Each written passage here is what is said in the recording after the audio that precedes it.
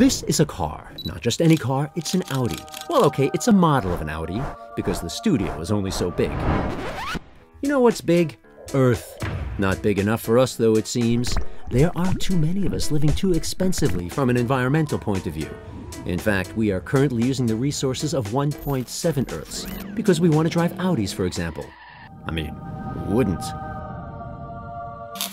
The good news is that we are aware of this issue and we want to change things. And we took action. You've heard about increasing e-mobility to reduce CO2?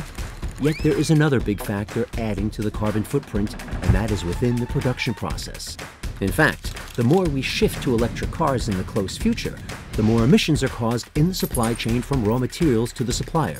That makes up a pretty huge piece of the cake. And it's not yummy because it's gas. Let's take a closer look.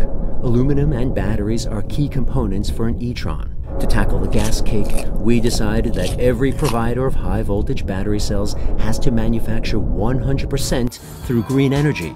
Also, we've partnered with recycling and material specialist companies to find ways to recycle cobalt and nickel. These are not just two cool names for a German TV cop show, but also chemical elements essential for HV battery production. Recycling and reusing them will save both resources and CO2. In 2017, we developed the Aluminium Closed Loop, a method of taking the scraps of aluminum accumulating during production and giving them back to the supplier, who then makes new aluminum parts. Like when you make cookies from leftover dough.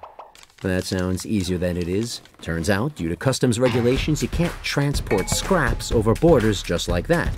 And we make sure that the material is not downcycled. After all, we don't make soda cans but cars.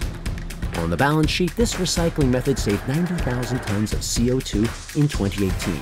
We talked a lot about cakes and cookies to define 50 specific ways of reducing carbon. We've already identified how to save 1.2 tons per vehicle, which equals your next flight from Los Angeles to New York, or driving around 10,000 kilometers in your Audi.